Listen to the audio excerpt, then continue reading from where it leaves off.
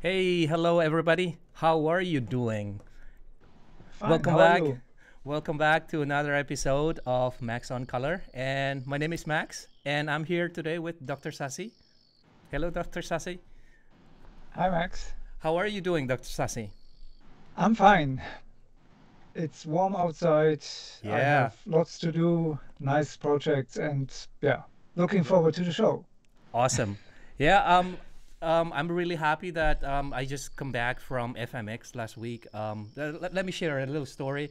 I'm just back from FMX yesterday, I guess. Yes, yesterday. And it was really nice animations and VFX event with a lot of VFX community. And do you know what? A lot of topics was around color management, and aces was got a lot of mentions, and that's actually something that really makes me happy because if the people at VFX community and animations start using, like, not start, more often using aces framework, it will be like the best possible scenario for all of us when collaborating. But yeah, enough about aces for today. Today, actually, we are joined by our lovely friend, that is Diego Yhama. And please welcome Diego. Hey And Max, Hi, Diego. hey, Diego, how are you, man?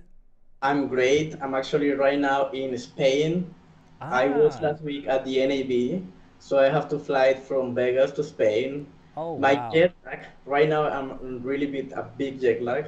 So I'm waking up like at 1 p.m. and I'm falling asleep like at 4 a.m. Yeah, It's crazy. And the reason you see so dark my place here is because I'm actually in a grading room. nice. You're well prepared. So that's the reason. Don't expect a That's great camera in a grading. that's actually good lead in into our topic, because today we are going to live grade a project that Diego have, and it is a small documentary project about a street painter, right, Diego? Do you want to talk a little bit about the project, Diego? Right. So actually, this is like let's say that is a hobby project. Yes. So a friend of us, Tony Barry, that he also like collaborate with Maxon. He said to me, "Hey, I want to go to Colombia," and I say to him, "Perfect, come on, come here, come to my place. That is awesome." And then he said to me, "Hey, but let's do something. Let's record something about your country." So based on that idea, we start talking with some companies, with Blackmagic Design, with Sigma, and they gave us camera lenses. And when we had it, we say, okay, now we need to record something. Wow. And in Colombia we have different weathers, different cities. He came to Bogota where I live, but I say Bogota is the capital city. It's a cold city. It's a mountain city. Let's go to where Colombia is in some way. When you Yeah. see more colors, when you see more happiness. We went to Cartagena. Cartagena is a Nice. beautiful city in the coast, really tourist city, and it's a really the weather over there is hot all It over is the year. it is the city behind the wall, right? Yes. Like surrounded by walls. Okay. Yeah. It's our Nice. most touristic city. And over there, we were start searching like for the stories of where to record and so on. And we found a tour guide. And we asked him, "Hey, can you show us a little bit about what you do and so on?" And that was what we record.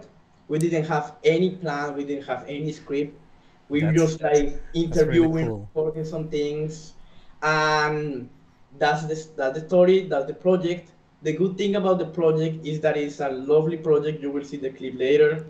And the great thing is that right now I'm in Spain and my students here edit the clip, and my students in 2 weeks are also going to grade the same clip. So Nice. let's talk that this is a training project from the beginning to the end. Awesome. That is amazing. And speaking of that, just to make things fun, I would like to invite everybody who's watching this program to go download the project. It is available in the Dropbox links. So if you go to the YouTube page, there will be like the link to the Dropbox. How do you call it? Link to the project. And feel free to grade that as well. You can follow along, or what I would suggest is just to watch this episode first, and then you can like follow along with the recording, because you can access the recording as well. And if you would like to, and if you just want to, and just want to have some fun, feel free to submit your grade to us, because Diego will be here again next week, and we can talk about the result, the grade that you do. It's not like judging it, but you know, we're just talking about it. What are the decisions that you make, and why probably it was done like that. And for 5 participants that grade that with Red Giant tools, we will have some nice merchandise, special editions, limited editions T-shirts for you. So submit your grade. We'll be looking forward to it. And yeah, that's for next week. But for today, before we begin, I think Diego, what do you think if we play the clip and let's watch the? I think it's 3-minute long clips, right? Do we? Yeah. Right. So let's watch the clip first, and it's already done, and it's already great, right, Diego? Yes. It's in English actually, but it has subtitles in Spanish. Perfect. Enjoy it. All right, everybody, enjoy. This is actually the world premiere.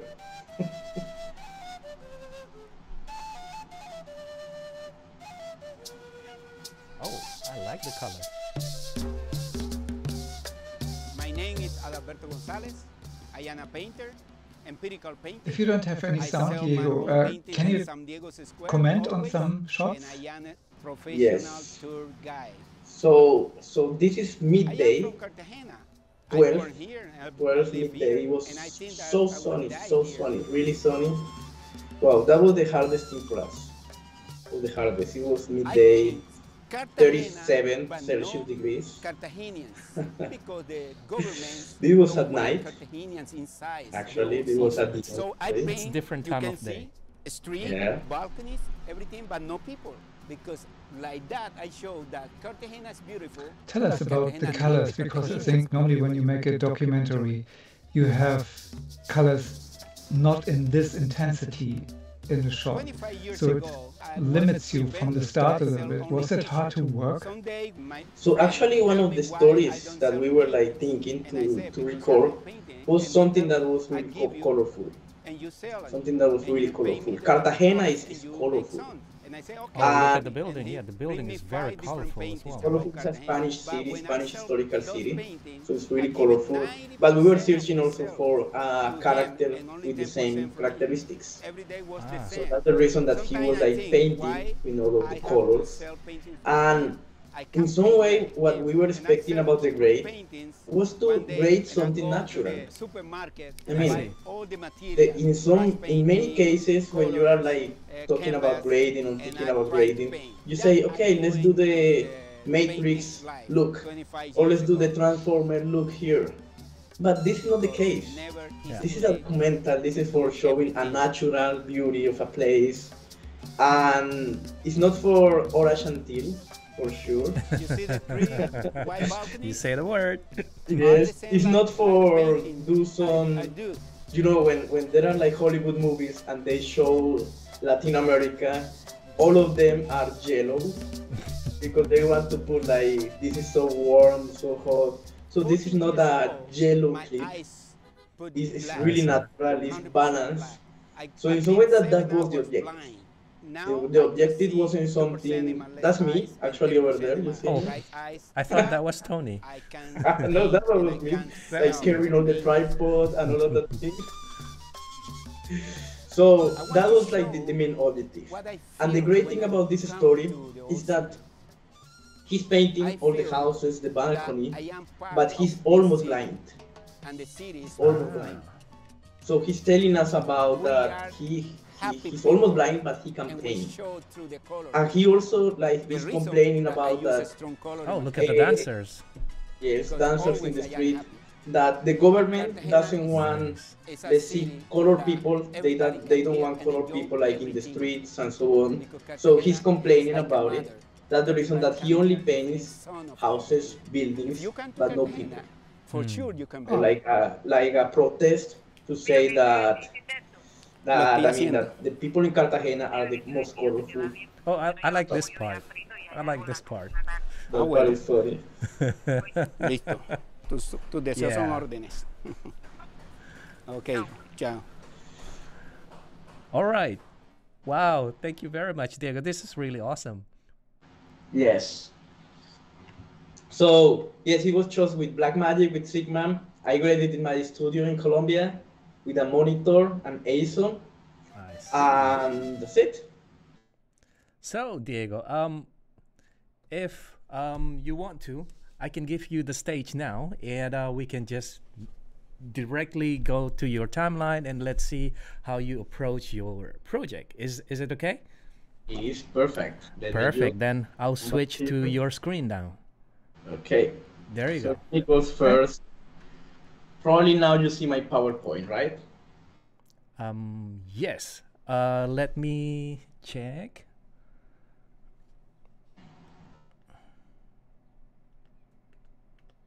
There you go. Now it's fine. All right, perfect. Okay, so actually before you start grading a project, what you need to do is you need to start asking the client or yourself, what was the camera that you used? It's like, I mean, it's up to the camera the result that you're going to get. If it's something recorded with an iPhone, I don't know, with a cell phone or with a GoPro, the grading is going to be harder than recording with a Sony camera, with an Arri, or with a Blackmagic camera. I see. So that's something that you need to ask and you need to take care.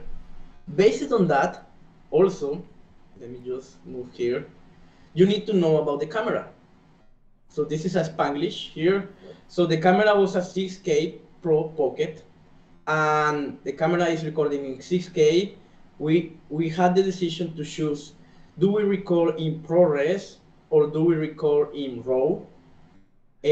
How many stops of dynamic range have the camera? How many bits? So this is if I'm not wrong, is 16 stops camera, and the bit depth is 12 bit. So was it like that? Then when grading, before start grading, you already know about the camera, and now you have to ask, okay, how long I will going to spend grading a project? And this is the most important.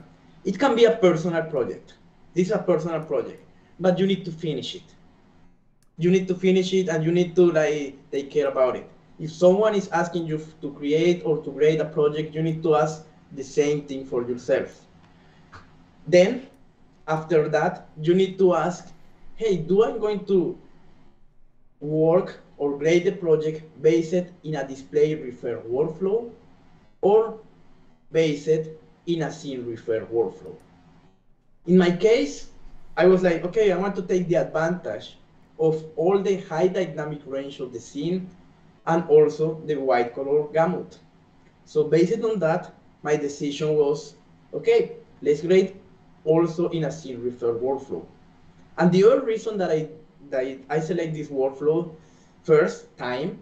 You will see that it's so different to start grading using a display refer workflow than a scene refer. But also, in my goals, probably next month, I will regrade this clip in HDR. So because it was graded based on the scene, all I need to do is switch the output from a Rec 709 to an HDR monitor, and then I need to trim a little bit or refine, but I will not have to do everything again. That's a very convenient with the color management framework nowadays, right, Diego? Just imagine back in the days when you don't have color management framework, those how do you call it? Those deliverables has to be remastered. It means you have to regrade it from the beginning to do the HDR versions. Am I correct on that department, Diego? Yeah. So this is something that you need to ask before, and you need to also in my case, it was my decision as a colorist. I say, okay, I want to grade this project in HDR, and I also want to have a great starting point. So that's the reason that I say, okay, let's start with scene refer. At that moment, I need to send this project to the painter. I didn't have the time to grade it in HDR, so I do a SDR version. But it's going to be in HDR. I don't know when, probably next month. I will be back in Colombia, but I will do it. I will do it. So that's also, that, as you say, you have to think in the future and in a future-proof project. And that's the reason we graded based on the scene refer workflow. All right, so then I need to ask myself or the client about the screen. If it's a narrative project, if it's a fiction project, if it's a spot, commercial project, video clip, because based on that, you need to calculate your time. If it's, for example, a narrative project, this is a short documentary, probably I will have some scenes that they are going to be different. In this case, we didn't have any light in the scenario. We didn't have any fancy things. It was just my friend Tony with a camera, all of his talent, and me. And the sun was that. So based on that, you have also to think that the grading probably will be a little bit difficult, more difficult than if you have a big crew with lights and so on. Also, what you have to think about it is that where this is going to be displayed. If it's going to be for cinema, if this is going to be for YouTube, right now it's going to be just for YouTube. If it's going to be for an OTT, this thing Netflix, Amazon, or this is going to be a local TV project. Always ask about it. Don't start a project without knowing where this project is going to be. So based on that, also, you need to start also thinking about the time. So the length of the project, we say that it was like 3 minutes, 4 minutes around. So when this happened, you need to think, okay, how many hours do I going to spend? 6 hours, 8 hours, a week, a month? So probably you are thinking, okay, in my case, I will spend, I don't know, 3 hours, 4 hours, or I will spend a month because I'm starting grading, you can say. But I will say that start asking like your partners colorists, or start looking at some forums and ask how long the industry takes to grade 4 minutes. And try to spend the same. Try to spend the same. Because based on that, what you're going to do is you're going to start analyzing your time and your speed and going to the standard. So in this case, for example, I spent less than 5 hours, 4 hours grading this project. And based on that, I was also thinking, okay, and you have to ask, for example, for a client, how is going to be the workflow? Do I going to take a project from Premiere or from Avid or from Final X, and then do I have to conform? This will take some time. Or do the client is going to send me a clip, let's think a ProRes or a DNX, and do I have to cut it and then grade it? Probably this will be faster, but maybe I will not have the camera footage. And in this case, I will show you that to have the camera footage is an advantage. Then you also need to ask is this project was editing in Resolve?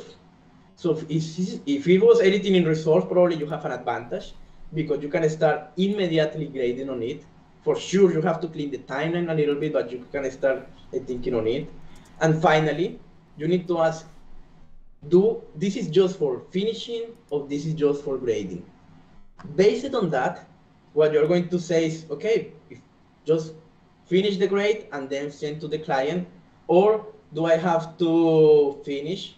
What is finishing? Finish is adding the credits, adding the music. I don't know if there is a graphic, add the graphics. So you need to ask about it. One of the problems that I found more in grading is that we don't ask about it. Probably you'll say, okay, it's just grading. And then the client say to us, hey, we need to add some graphics. We need to add some credits. And then you say, but my fee is not about that. but at the end you finish doing it because you didn't say at the beginning. So always say to the client, it's just grading or it's grading and finishing. If you don't say that, probably you will finish the project. So this is a great tip of life for that. Diego, a quick question. Are you also considering the conforming as your territory as well, as your responsibility as well? Or is there any like conforming, how do you call it, artist that works with you? Okay, right now actually a person worked with me and she actually conformed the project. I see. But I mean, if I don't have the person, I will conform it. But I also, depending if it's conforming, if it's in detection, or if it's a project like edit in Resolve, the fee will be different. So there is a conforming fee on top of the grading fee as well. Yes, I and see. that you have to separate. Yes. When you send like I don't know, like a paper with all of the expenses, you have to say like, okay, one fee for conforming, one fee for grading, one fee for finishing, and also always think in the storage. Yes. Always think in the storage. In grading, we work with big files, really big files. So always think in how many storage is going to be and for how long. Because sometimes the client think that because you grade one project, then the next year he can ask you for some like, I don't know, for some changes. And I'm sure he think that you still have the footage. That is crazy. Diego, for our friend who is not like for our audience who probably not very well aware what conforming is, can you please describe in a quick some couple of words like what conforming really is? All right. So what is conforming? So you know that we have offline post-production programs and online post-production programs. So offline is actually editing. So the reason you call offline is because you edit with some proxies for editing with files that don't have the raw footage, or they are not in 8K or in 12K. But the reason you edit with that one is because you want to create a story, but you don't have the computer for that. So you edit with low-res files, with proxy or with daily files. So that's the reason we call offline, because it's not the online footage, but you can edit with them. And in editing, you don't need the most the fancy footage. You just need playback. And if the footage is giving you playback, that's the footage you need in editing. That's offline. But the industry has many different editing programs and many also different grading programs. So you have to communicate timeline between each other. That's what we call conforming. When we replicate one timeline from an offline program to an online program. The way we reconnect that timeline and when we replicate that timeline to another one is based in a XML file, EDL, AFF, and what you do is you import that file in, for example, in this case, into DaVinci Resolve, and this gives you like all of the cuts of the clips, and then you reconform with the online footage or with the original camera footage, that in this case is the 6K footage, raw footage. So that is conforming. Because that's the footage that we want to play around with, right? I mean, that's the footage that, for sure, you can record with the best camera ever. Yeah. But if you don't grade with the footage that was from the camera, it's like you're losing money. Yes, yes. Well, thank you very much, Diego. That's fantastic explanation there. For sure. Yeah. So based on that you need to take care. Then you have to say, okay, I'm going to grade based on scene, based on a scene workflow. So do I grade based in ACES, or do I use a Resolve color management? So now let's go to Resolve. So let me share again my screen and let me go to Resolve. So probably now you see my here. But you have filmed only with one camera the whole time. So ACES would be possible, but not urgently needed. Yeah, for sure, for sure. And that's what I'm going to show you, and I will show you why I based my decision. So in this case, for example, what you're going to see, I have the footage from the camera, and I can start grading based on a display, on my display that is here. So probably I will have to, I don't know, like move the lift, move the gain, and like maybe start like fixing based on the scene and so on. And then have like a starting pointing, and then like continue grading with that. But actually, one of the reasons that I think that based on a scene workflow is great is because you don't need to start grading using or with a grade project or with grade images or with log images. Because the problem of log images is that they are great for capturing dynamic range, but you have to in some way delog the image.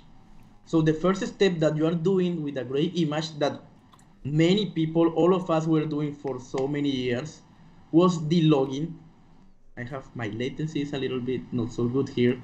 In some way was delogging the footage to have like a normalized footage. It was like that. And this is just by increasing the saturations and contrast of the footage. Saturation, right? lift, gamma gain, contrast, and that was like the starting point. So the good thing about doing this based on the scene is that this step is not anymore. You skip the step. So let's see how we can do it. So if I go here to the file, then to the project settings, and here in the project settings, if I move to color management, you can see in the color science different starting points. DaVinci YRGB. If you don't do anything, just leave gamma gain and use your color grading tools, probably you are grading using your display. But in DaVinci YRGB, if you know more about color transformations, about color space transform, and so on, you can also base grade on the scene. But you don't have any assist of the project. If you want to DaVinci Resolve assist you in the color management decisions, then you can start with these options. So for example, you can start using ACES. I'm sorry, Diego. Are you sharing project settings now? Yes, it's not showing? It's not showing. Okay, so let me come back here.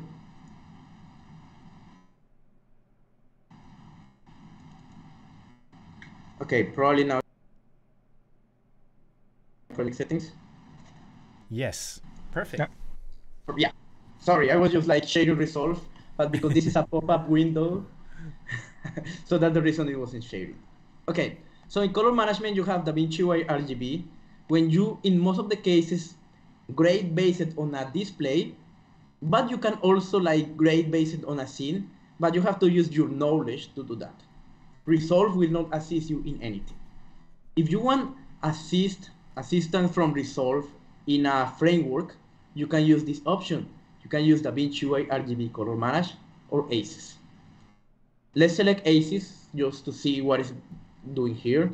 So in this case, I have an input device transform and an output device transform. The input device transform is going to, in some way, to put the footage into the color space of ACES. ACES is a wide color space, high dynamic range. So because I have raw footage, as you notice here, I don't need to select anything. I don't need to select anything because he will understand. Can I ask a question? Yes. Diego, could you go from the waveform to the CIA 1931 representation so we can see more what color space we have? The lower one, yes. So maybe that helps a little bit to visualize where we are with the color spaces. That's perfect. Yeah, that's perfect. So let me come back here. Thank you. That's great. So when I'm actually here in ACES, so if I not select any input transform and if it's raw file, then I can start working in an ACES color space. So ACES color space, you can see it right now. You cannot see it in the diagram of the left. You can put one in. Sorry to interrupt. I can actually put it. Let me see. The second one, yes. Let's come actually to AP0 first. Thank you. So the first thing that Aces is going to do is that he will like move all the projects, all the clips, Blackmagic Raw, the Steam ProRes, and he will like put it here in AP0. That is a big color space, really big color space, bigger than the colors that we can see. Yeah. But the problem of Aces AP0 is that it's not a friendly color space. It's more for storage, for interchange. So inside, what is doing Resolve is that then is for working is moving the footage from AP0 to AP1. This color space that is even bigger than Rec 2020. So this is the footage when you work, but you will have all the colors and the high dynamic range of AP0. So when you are there, the problem is that you cannot see AP0. There is no monitor with color space AP0. So you have to map the image from an AP0 color space to a monitor. And that's where you select here in the ACCCT, the output transform to map the images from AP0 to your monitor. In this case, it's Rec 709. And when you do here, let's actually move this part here, and I'm going to save it, but before saving, please check the image and also check the waveform and the CA chromaticity to see what is happening. May I ask a question? Yes. Do you use gamma compression from AP0 to AP1, which is in ACES 1.03? Okay. Yes. Actually, it's already like, in this case, a Gamut compress. So what it's doing is that will fix the highlight group, the blue problem with the highlights. I mean, you can use it. For this project, probably I will not. But in the new version, in the 18, this will come by default. You cannot select it. Oh, okay. Yes, in the 18, this will come by default. I'm not aware of that. Yes. Yes, you actually will need it. I mean, by default, it's good. Because sometimes you have that blue problems in the highlights that you will see something purple or something with like a digital problem. So for example, a footage that is captured by camera gamut, which is like bigger than AP0, like for example the Ari Alexa, they normally can capture more blues in the blue territory, and then when it is mapped into the AP0, then you start to see that some gamut are still outside of the AP0, and that's where the gamut compressions algorithm plays to solve the problem. Yes, and it's one of the main problems in ACES, but right now with the ACES 1.3 and with the new Resolve, the 18, this will be by default. In this case, with the new one, like will be. It's really nice. Before you have to select. Thank you. All right. So now you hit save and look at the image and also look at here. So when I hit save, there you go. This is nice. All right. So look, now I don't have a great image. You see that my waveform already have, let's say that is the tonal range is expanded and the colors are going to be like mapped to a Rec 709 display. Okay, so let me just. Nothing is clipped. Nothing is clipped. That's the thing. Probably you will see like, in this case, like the highlights are clipped and so on, but no, the image is there. Like all the quality is there. So let me just grab one still here. And nothing is clipped because if I come here and I move a little bit this down, come on, look. Everything is there. You see everything, all of the information is there, but it's a better starting point. But in this case, I was thinking, okay, let's see how Resolve color management will work. So let me actually reset ACES. Let me come back here to the project management, and I will select Resolve color manage. And here in Resolve color manage, you have Also, different options. You can start grading automatically. And automatically color manage. SDR and HDR. The reason you select this is based on your footage. If your footage is in SDR, probably you need to select SDR. But right now, most of the footage that we have from our cameras is in HDR. So you have to put HDR. But this is, we want to go deeper. So if I come here to and select this, I have different options to select here. Here you can see many color spaces from a display, Rec 709, 2020, P3, but also you have one that is different, DaVinci White Gamut. So what the DaVinci White Gamut is going to do is going to be similar as ACES in some way. That is going to put the footage, all of your clips, it doesn't matter if it's camera, animation, it's going to put everything into the DaVinci White Gamut. That is a big color space and with high dynamic range, and then it's going to map this to an output color space. And then if I come here and I hit save, come on, it's going to think. So look, I have another starting point. All right, so with this, what I see is, okay, with ACES, probably the highlights were a little bit different, but with DaVinci White Gamut, the highlights are a little bit like lower. So based on that, my decision was, okay, let's start grading on DaVinci White Gamut. Okay, any questions so far, Max, Dr. Sassi? Can you switch the CIE 1931 to DaVinci White Gamut so people can see what it does?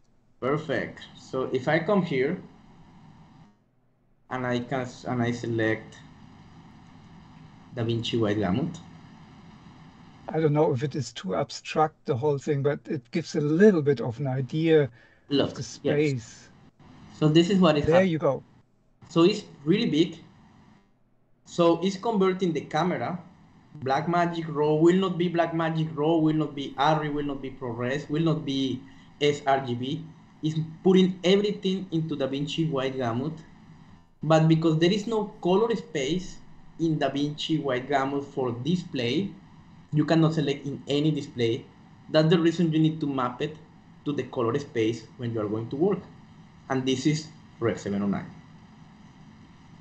And based on that one were the decision we took here in the project settings, DaVinci White Gamut and output color space.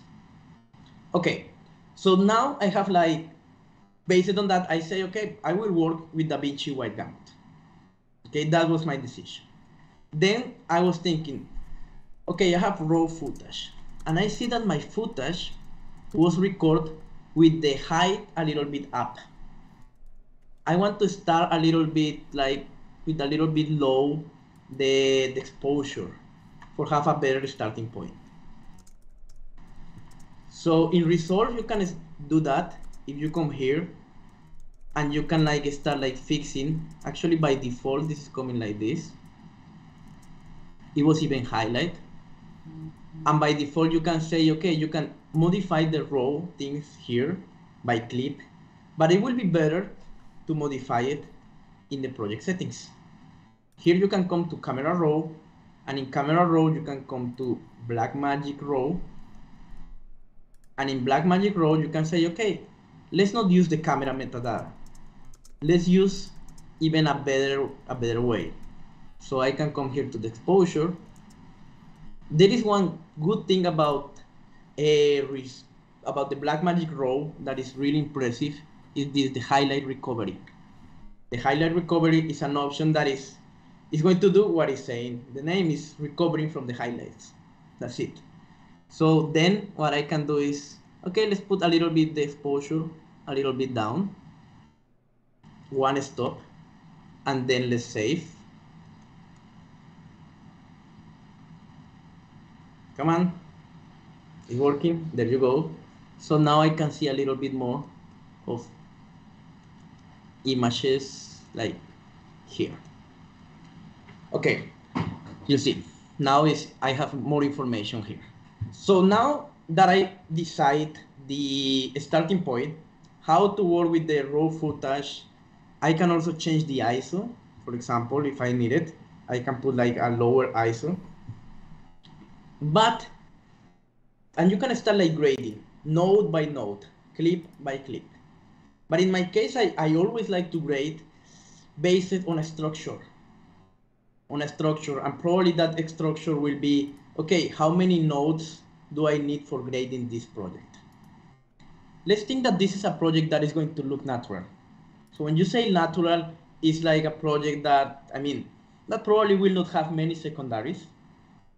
Probably I need a good skin. I need good colors. So based on that, what is going to happen here is I'm going to start like creating nodes.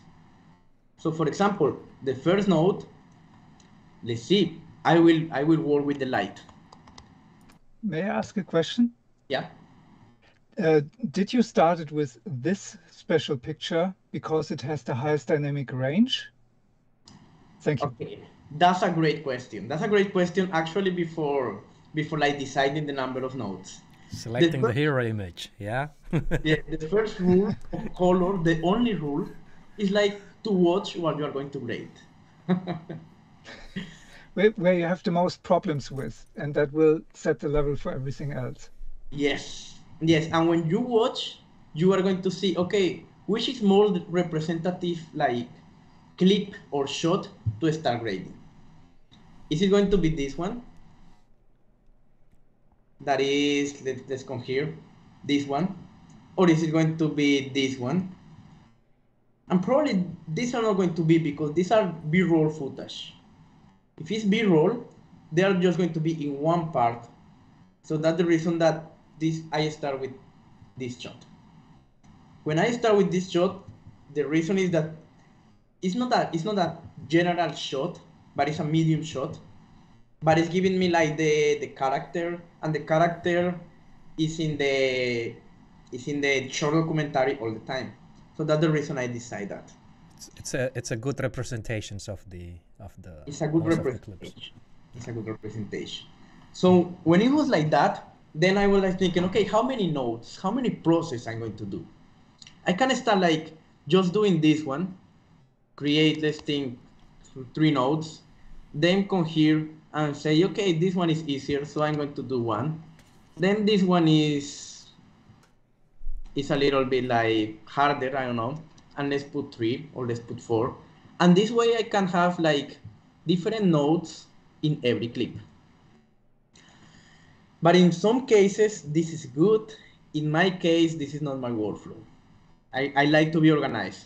So the reason I like to be organized is because if there is like an adjustment, or there is something I need to replace, in all the nodes, I have the same structure. So what I'm doing here is the first thing I'm creating is a structure for my project. And the reason I say for my project is because every project has different, like, let's think, problems or necessities. Yes. So in this case, for example, the first node needs to be like controlling the light. Let's put light here. The second one will be to control the color. The third one will be to control or maybe to make a pop in the image. The fourth one can be just to create a small look. Let's say a small look. It doesn't not need to be like I don't know, like Twilight look or Batman look. No, just something characteristic. And then what I'm thinking after creating so many general like processes is, okay, probably I need to refine something. Maybe I need to refine the face, or maybe because this is a really colorful short documentary, maybe I need to refine one color. One color will be really saturated, so I will need to refine it. So when I'm thinking of small like parts, I like to put them in a parallel node. So here I'm going to like start adding parallel nodes, and maybe I can put here a skin. And or I can come here and I can say this is secondary 1, secondary 2. I can do many more. It doesn't mean that I have to do something here, but maybe in one case I will need it. So something like that. Then what I can do is, let me come back here. I can add more nodes, and then in another node, this can be, I don't know, let's clean the blacks. You know, in color grading, we want always in many cases, the black to be pure because it's giving the stability to the colors. So in this one, you can put the clean black. Then you can make another one when you can create, let's think, a vignette. And then you can do another one. Then this one can be the trim. You say, okay, I like how it's doing, how it's working, but I want to trim a little bit I don't know, I want a correction. So based on that, what you can have is a trim node at the end. So this is, or when you're working with somebody else's, in this case, I don't know, if you have director of photography or something. If your director of photography is with you, so you do that. So based on that, probably you have another structure with 11 nodes. I always think that, and actually I have a friend, he's also one of my master. He said to me, if you cannot make the best image with 7 nodes, you will not make it with 30, and you will not make it with 40. Sorry, I press another button. You will not make it with 40. So based on that, probably I just have like 6, 7 nodes. That ones are going to be where everything is. The other one will be for small details. And also, in this case, you have to think of the time you have. If you are going to have like, I don't know, like 2 days or 3 days, probably you will have more time for refining.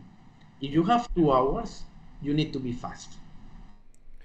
And also, the other thing you have to think on your machine. The more nodes you have in your machine, the more time the render is going to take. I mean, a render with 20 nodes will be really long in a normal machine. Right now, I'm in a computer because I'm not in my studio in Colombia. So probably we'll spend more time than if I'm grading with just 3 or 4 nodes. So this is another consideration to start making your structure. Diego. Yes. Do you have some time for a question? For sure. Awesome. There is a question from GG in the audience. He's wondering what's the difference between serial and parallel node, because you know it looks the same, right? Okay. From here it looks the same, but what are the differences? All right. So serial, what is going to happen is that this node is taking the signal from this node all the time. Yes, this node is taking the signal all the time. With parallel, what is going to happen is that the mixture is going to be here. All of the mixture in these nodes is going to be here. So that's the reason that I like it for secondaries. Because the secondaries are not going to take a big part of the image. So that's the reason I like it here in parallel. In some way, because I want the mixture here. If I want some, let's think, I don't know, some glow or some like visual effects like features here, I will use it here because I want the mixture to be all in one part. And also it's like another like visual convention. Like big changes are going to be in serial, small changes or even corrections are going to be in parallel, something like that. I see. Thank All you. right, perfect. So, okay, based on that, also what you need to think doing a node structure is, okay, now you have all the nodes, but also you need to like, I don't know, like establish a little bit more in that template structure you are doing. So the first one is, for example, here in color. When I come here to the parade, you will see, let me actually move a little bit here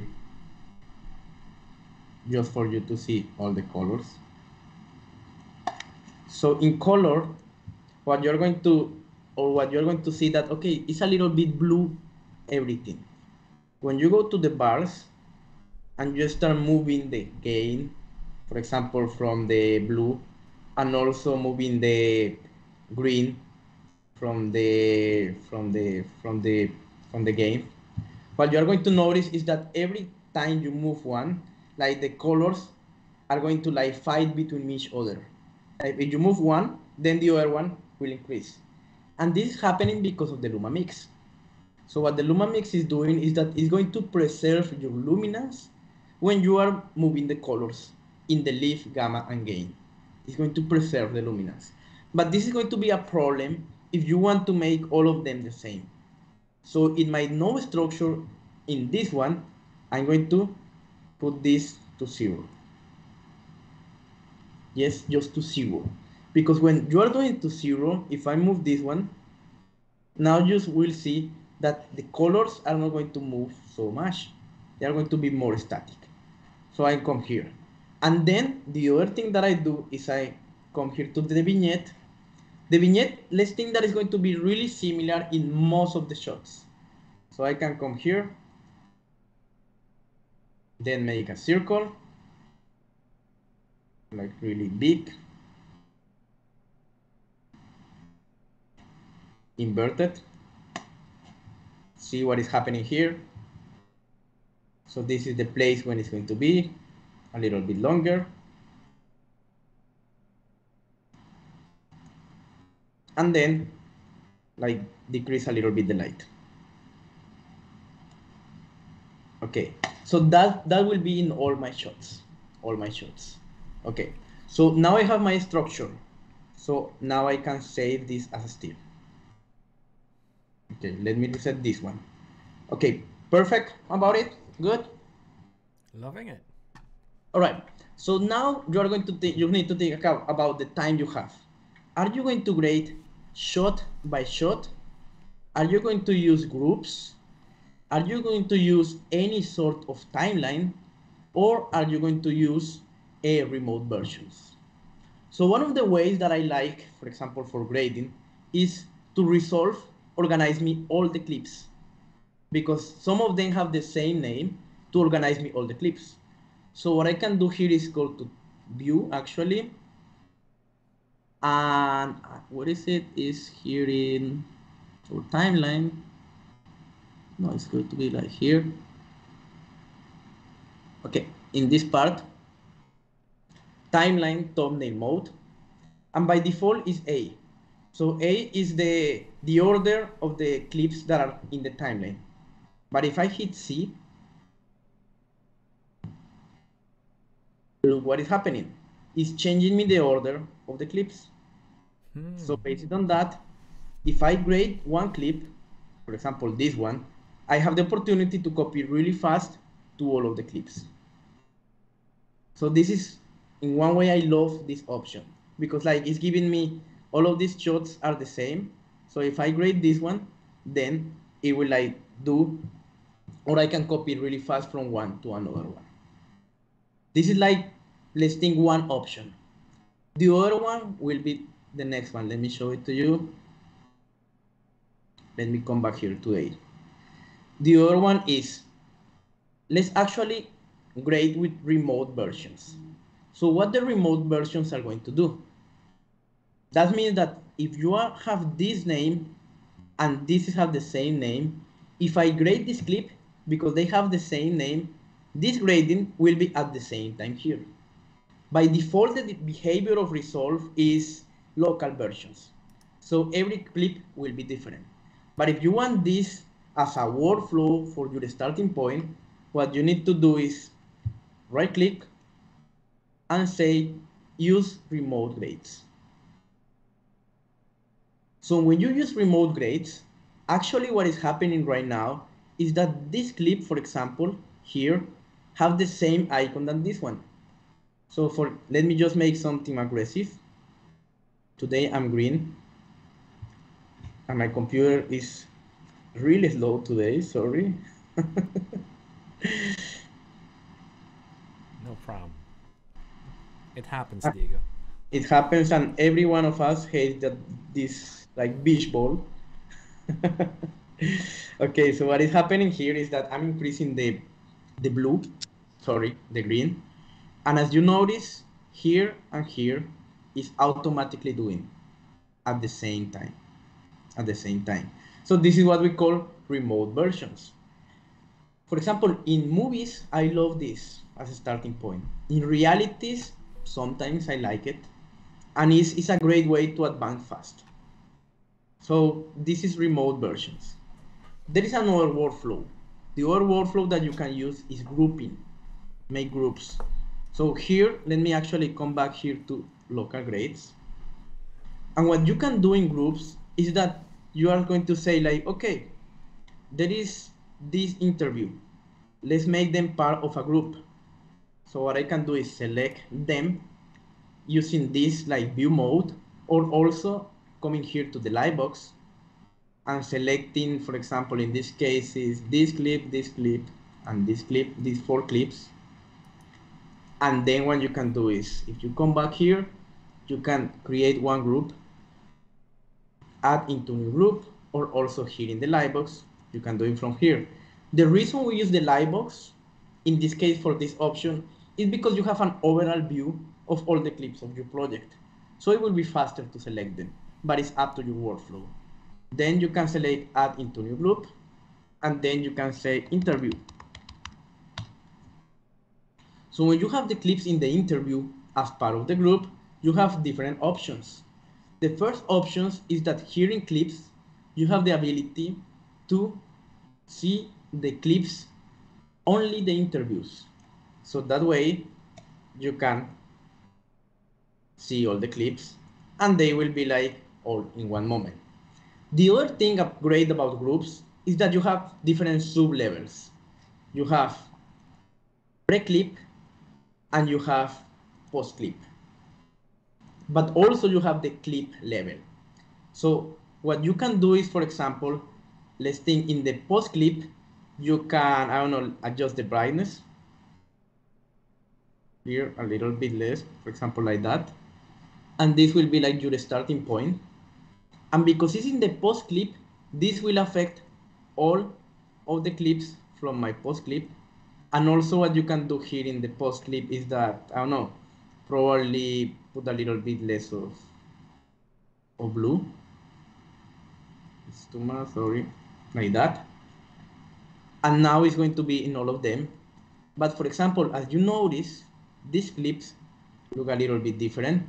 So when one is different, these probably have like my structure. And here is where, let me delete it. In clip is where you are going to say, okay, this clip looks different than the other one, so I need to do some refinement. So that way you will do it like in the clip mode. So you can select like different ways for start grading. I will say it's up to you, it's up to the project, it's up to the colorist.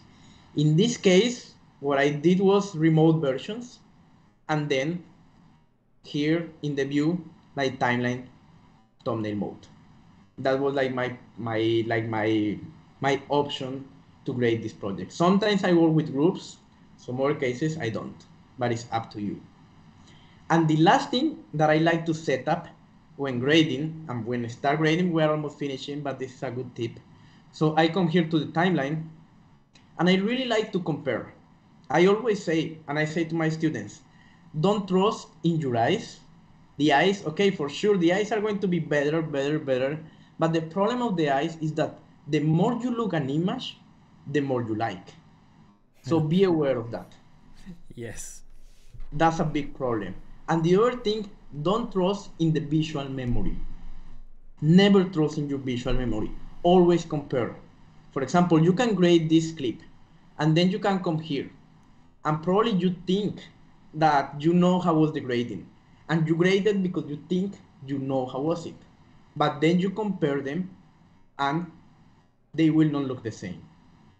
So based on that, I love to work with gallery stills, but more I like to come here, workspace, and I also got this part, actually color, and work with different playheads, multiple playheads. So here I can have a playhead B, and I can put this playhead, for example, in this clip, Then I can have another playhead. Playhead actually here, see. And then, for example, let's put that the interview is here also. So as you notice, I have multiple playheads here, here, here. So by default, you cannot see, okay, right now in this option, you have like, okay, in this version, I don't know if this is new, or probably I did it before. You have like a shortcut for moving between multiple playheads. So you can come here, option A, and now you're going to, what was the option? Okay, let me just actually check. Color, active playhead, okay, Command A, no, but Command A is going to select everything, Command B, Command O, okay. So you see, I'm moving from one playhead. Let's think that I'm in the playhead A and I want to move to the playhead B. So I select the playhead, like the shortcut for the playhead B, and I go directly with that. In that way, I can save stills, but I can also move between different parts of the timeline. I love to grade with multiple playheads. So that's all before starting, actually, and we haven't graded anything. That's the preparations. That's the preparation. Yeah, I found it like really interesting how like different colorists has their different approach, Diego. Like for example, I never use like a multiple different playheads or shared note or whatsoever. I'm always sticking with the groups. Yes, in my case, I mean, but it's up to the project. I always say. Yes. I have also one question, yes. Diego. Am I right that you also edit the movie? You cut the movie? Yeah, in this case, how the process worked, how the process was. So I was in Madrid here in December, and actually my students, this is great, like my students start editing. All of them have different like cuts, and then I select the best ones and I refine them. I refine them, I make one thing and so on, and I refine them all in Resolve. My idea where I wanted to go with it was when you take a prime grading with it, so you set up the colors, you might edit differently than when you take just a raw footage. Yeah, but actually that's what I like of color management. You know, when actually an editor start like editing with log images, with gray images, so the editor will not know if a shot is underexposed, if a shot is overexposed, if has grain. He will not know the technical problems. If he's grading and if he's editing under color management, or at least with a lot in the clip, he will know if a shot it wasn't recorded good, so he will not put it. So that is going to help us the life in color, because he will not put it because he say, no, this is horrible, I will not put this. But when it's log is actually like putting everything in an awful place that at some point looks good, and he will not notice the difference. Thank you. I have another question. Am I right? You said you have no light set up, but I see some reflection or reflectors in the footage. Was there some bounce cards in use? And if so, do you match then one image to the other where you didn't use bounce cards? Yeah, no, we actually didn't use. No. In this picture, it seems a little bit because the light comes from behind. In this one, this one looks bounced, or there is something that bounced light. And the other one that you showed where he is on that mini gallery on the street, it looks without bouncing. So I wasn't certain if you match those moods against each other. No, in this case it was like just doing one and then like matching the other one. Okay.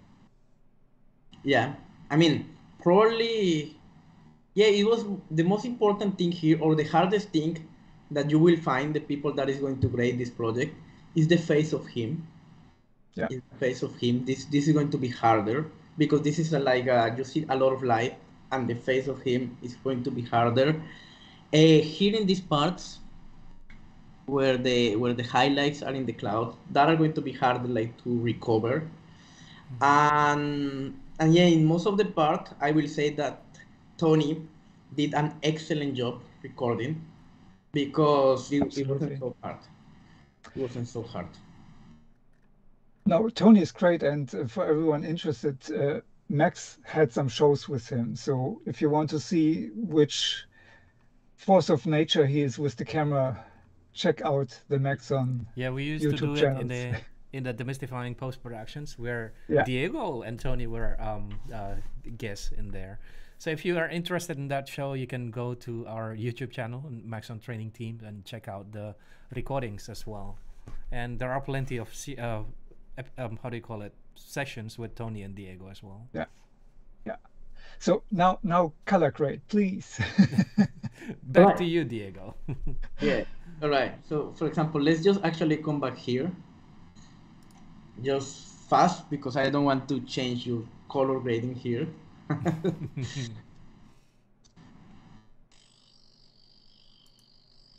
Okay, so the first thing what I was doing is that here in the light, I was actually moving the offset. The reason that I was moving the offset, it was getting my latency here is not so good. Wait, now it's so fast. Let me come back, let me reset it. So, moving the offset and finding the best way for the light. Yes, finding the best way for the light. For example, now can be 12 or something like that. Finding the best way.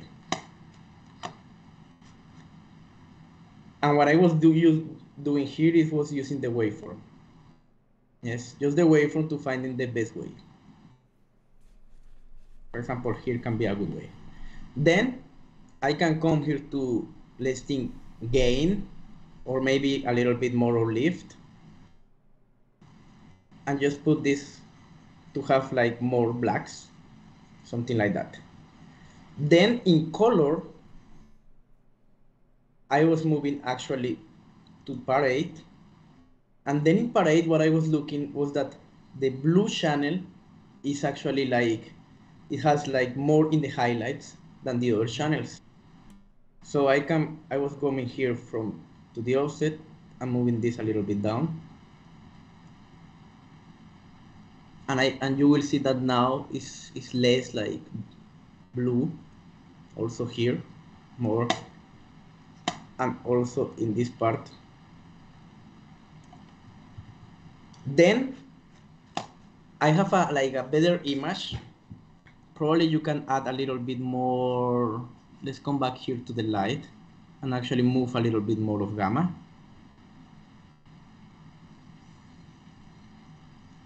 Something like that. Then in the pop, what I was doing with the pop was popping up a little bit more the image. So you can do that. I actually like to do that with the curves. So in the curves, I come here and I put editable splines. So I like to make here an S curve. Moving this one, and here a little bit more. Okay, my latency is not so good, sorry. Actually, then I can come back here to the light. What you're going to notice is that every time in color grading, you're moving forward and you're moving back, all time. One forward, one back, and then you're going to have something like this. But actually, I found that, for example, here in my pop, I'm actually crushing the highlights here.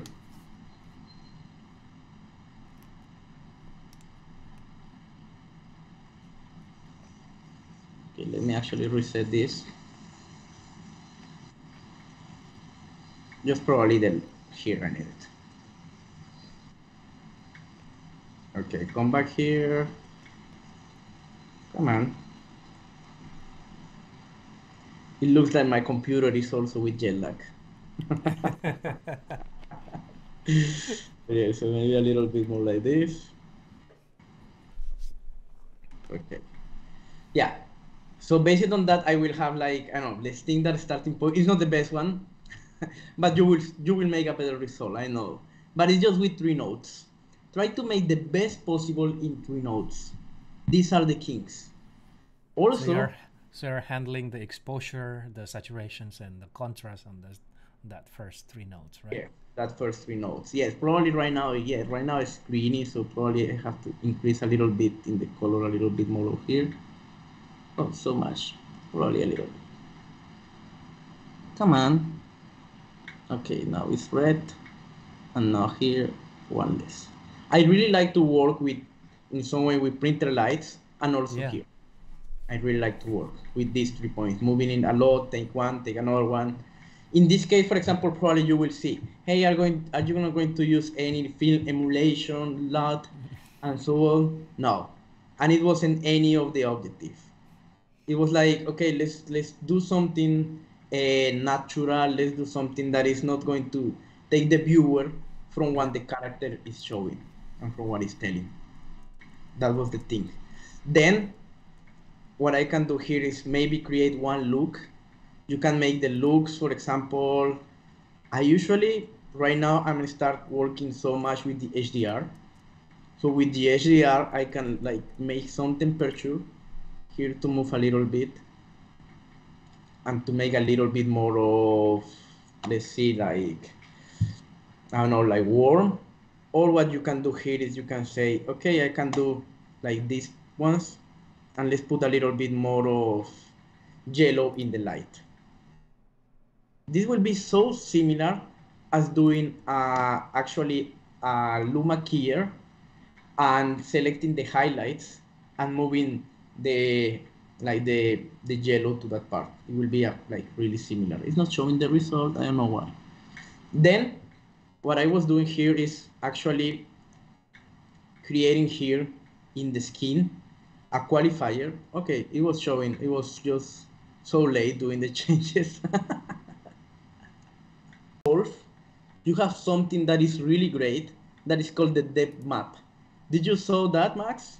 Yeah, but the thing is, like, I haven't downloaded the 18 versions 18 as well, but I saw some people demonstrating it. It looks like really amazing. So now you can just like select your foreground and separate it in the with the background, because that's plenty of, like, that's literally I do a lot of those stuff, especially if you have like a subjects and background like this, you know. You just want to tackle the backgrounds without, or you know, the separations. Always like put the warmth in the subjects and then cool down the environment a little bit, something like this. And I think it will be great, but to be honest, I haven't played with it. So yeah, so That was actually on it's my- like that. Actually it's like that. It's like right now I was like selecting the face, but the problem here of selecting the face was that if I come here when the selection is that the face has a similar color than the hat, and also that the ring here. And So the it was building. hard. You guys are going to notice when you grade this that it was harder, like, to have this. Okay, so yeah, at the end I did it. You have to tweak a little bit here, but probably I will use the depth map. So let me actually like just show you how the depth map works. So let me come here and let's see if my computer will not die with the depth map. Actually, a funny joke is that with the 18 version, I will have to change my computer. That's for sure. That's for sure. I will have to change my computer because it's actually it's great, but it's going to require a lot of power. A lot of power. The object mask is absolutely amazing, but yeah, I mean you need power. Okay. It's artificially intelligence based, and that takes a lot of Yeah, power. it's Yes. smarter than the previous versions. Smarter. It's smarter, but yeah, you need power. And we actually in the NAB we test the Mac Studios. And how is it? Wow, it was amazing. Oh wow. Amazing. Amazing. Running so fast. So for example, in this case, let me show you what this is going to do. I'm just giving like signal here. And if I come here to the highlight mode, Let me click. All right. And then, okay, it's showing me. Then just actually move it here. Just for you to see what is happening. Okay, come on, computer. Okay, you select here faster. The reason I'm selecting faster is because it's taking a lot of resources from the machine. Yeah. So you see actually the beach ball is trying to say, I don't want to work. So then select the depth map preview. Okay, there you see, and now you can come here to isolation, and look, it's already giving me here. Wow. At the moment. Okay, it's like, it's getting crazy, come on. And you can refine here with the isolation. You can come here, and if you come here to isolation, so it's refining here. Come on. Okay, you can refine a little bit more here if you want it. And then what you can do is actually, because it's already there, you can move this to your, in some way, to your node. And here also the alpha. Disable here, disable the preview. Okay, and let me actually connect again my output. And what this node is going to have is going to have the mask of the depth map. You see? So now I have in some way fixed the problem, because it is a highlight at the background, and I have a C depth map. So now I can like move a little bit the gamma, a little bit, and take him out, put a little bit more light on him. So you can just like tackle the subject without affecting the yes, background. and without doing a qualifier. I actually think that the version 18 is like saying to us, hey, you don't need more qualifier, you don't need more mask, you don't need more tracking, because the depth map is going to fix a lot of things, and also the new object mask and the surface tracking is like saving us like the difficult trackings that we were doing with mask and tracking them. Wow. Yeah. So that was like something like that. And at the end, what I like with the clean black is because sometimes when you are like doing a look, you want to clean your blacks. So I like to come here and then come here to the Loom versus, actually here, this one, Loom versus SAT. And here I like to select a point. And that's it, moving this one here. So that was my grading. It's not showing the same as you saw it. My computer is jet lag here. But it's the structure. It's the structure. So you are going to get a footage that is going to have the same timeline that I have it. All you need to do is to cut it using scene detections. And what I will recommend you is do a fine thing in your secondaries, to put the magic bullet look in the look, and that will be a great for you, like start experimenting and also adding some things. And also play with the new features of the 18. Yeah, seems like GG is how do you call it, enjoying it. He seems to be going to downloading the 18 versions. I hope so. I think he liked the depth map. Impressive. Impressive. I don't know. For example, I know many of you guys in Maxon were in VFX. At the NAB, the effects people were crazy about the depth map. Oh, it was like, wow. Yeah.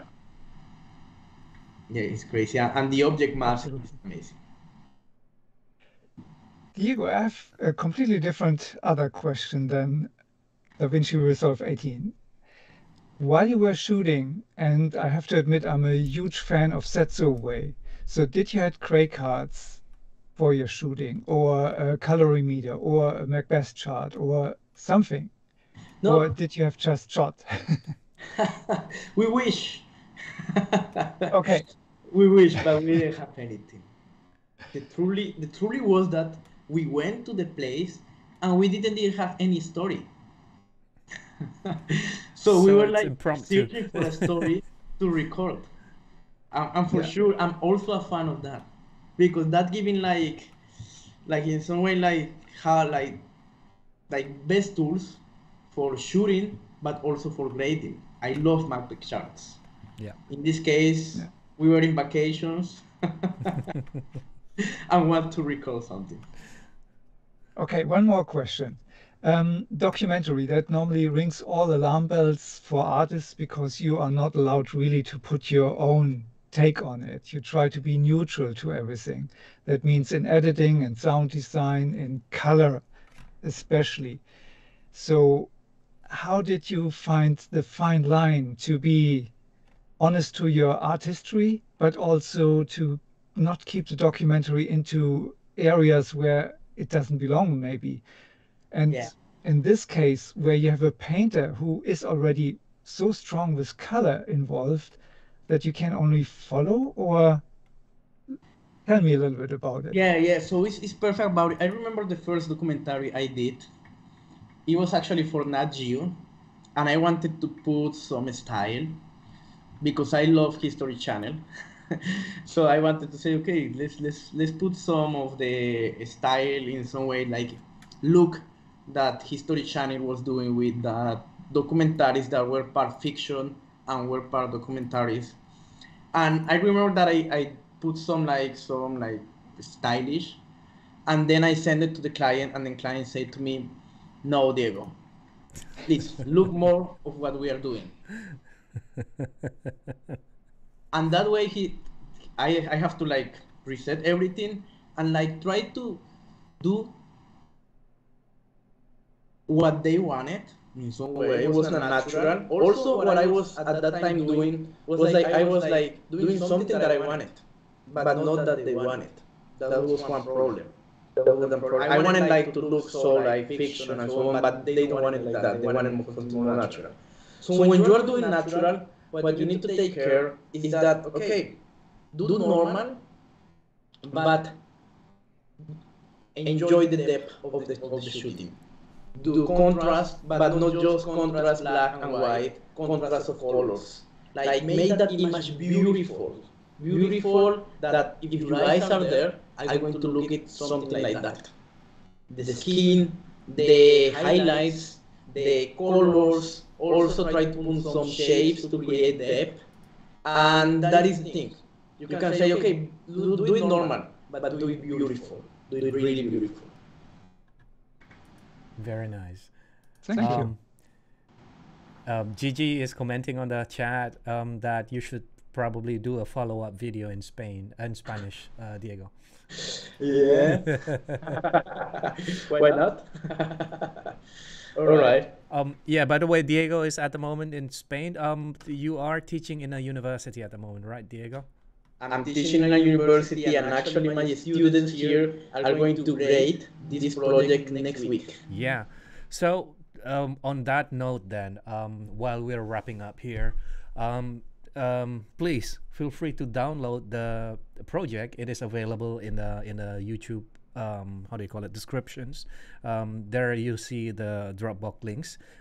Download them and then play around with it, and when you want, you can submit it to us next week, before next week.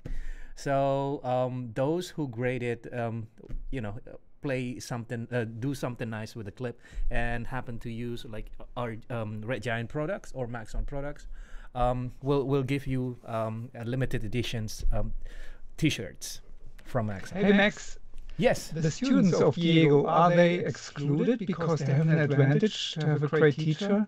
Oh, of course not. Diego, please spread the word. They're very welcome to join as well. Okay, and, that is awesome. They will be so happy about it. Yeah. Awesome. Okay, about t-shirts, do you have something to show? At the moment, I don't have the t-shirts yet, but we'll keep it a surprise for next week. But some for trainer next 2 weeks. t-shirts. Oh, you mean Housekeeping. that T-shirt? Okay, right. Let me grab my screen. Diego, your screen. I'll grab it. Yes. So, speaking of T-shirts, if you don't want to participate with a grading, how do you call it? Submit your grade for next 2 weeks. You still can win. You still can get T-shirts from Maxon store, and that is the Ask the Trainer T-shirts. Let me show you. Where is that? Can we put an image from Diego's documentary on the T-shirts? Yeah. That will be perfect. Cool. So, yeah. Uh-oh. Yeah, that's the fault on my side. I mean, that's the error on my side. You can win it. You can get a free T-shirt from Maxon merch store, and I will provide the link in the recording of the video of YouTube. But in order to access that store, you need a code, and it seems that I don't know the code yet. But I will provide that. I will follow up with the codes, and I'll provide it in the comment sections. All right, and if you would like to watch the recording of these sessions, and if you want to watch another webinars that Maxon hosts, feel free to visit our website, visit our YouTube channel, and that is Maxon Training Team. And if you go to playlist, for example, we have a lot of webinars ranging from Cinema 4D, Redshift, and Red Giant products, and it ranging from modeling, and also MoGraph, and also color grading as well. If you like quick tips, like some 20-second tips on our products, there's also like this 20-second tips. And yeah, that's all about the YouTube page. And if you would like to know what's happening at Maxon and you want to watch, you want to follow Maxon, please feel free to go to maxon.net/events, and you'll see that we are in FMX. We are at FMX at the moment.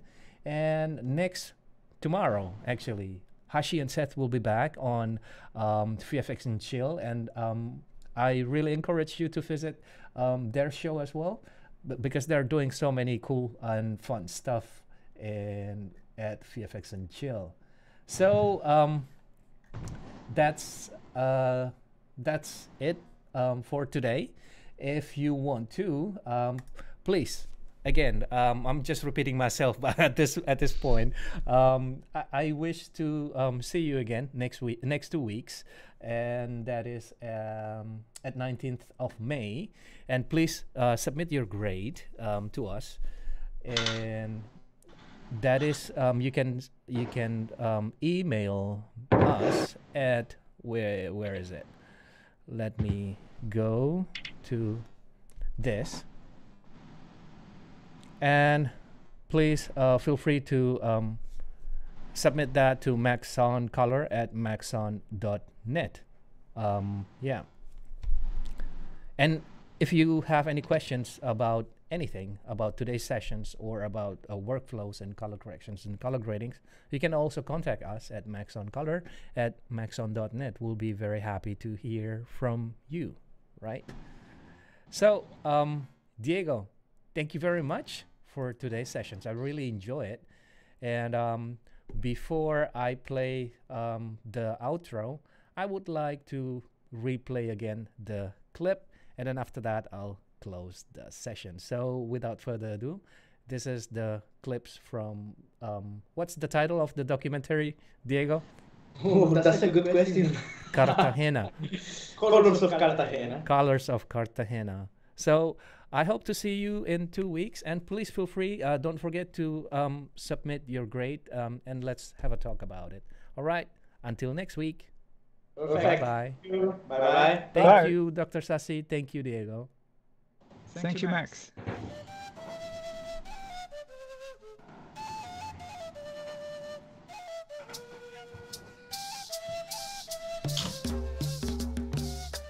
My name is Alberto Gonzalez. I am a painter, empirical painting. I sell my own painting in San Diego Square always, and I am a professional tour guide. I am from Cartagena. I born here, and I live here, and I think I will die here.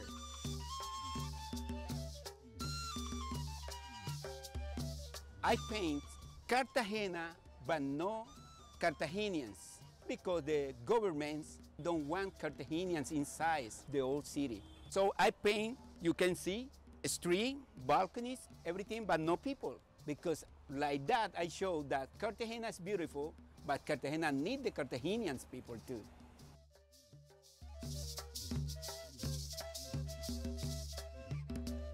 "25 years ago, I was a street vendor, but I sell only t-shirts. Someday, my friends tell me why I don't sell paintings. And I say, because I have no painting. And he tell me, I give you, and you sell them. And you pay me the cost, and you make some. And I say, okay, give me. And he bring me 5 different paintings about Cartagena. But when I sell those paintings, I give 90% of the sales to him and only 10% for me. Every day was the same. Sometimes I think, why I have to sell painting for him?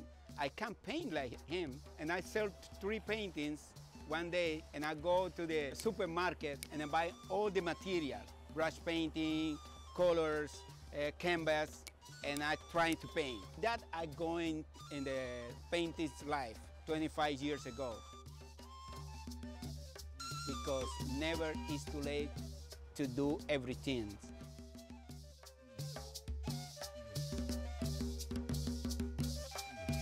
You see the 3 white balconies are the same like the painting I do.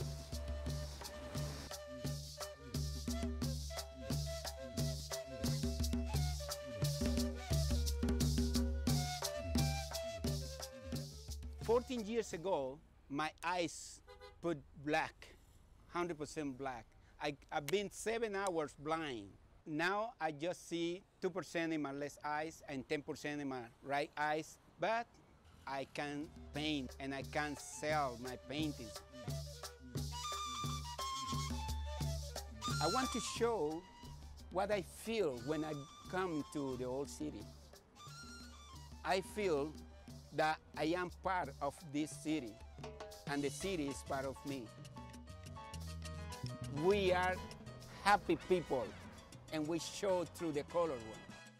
The reason that I use a strong color in my painting too, because always I am happy. Cartagena is a city that everybody come here and enjoy everything, because Cartagena is like a mother. Everybody come here and feeling son of Cartagena. If you come to Cartagena, for sure you come back. Lo estoy haciendo.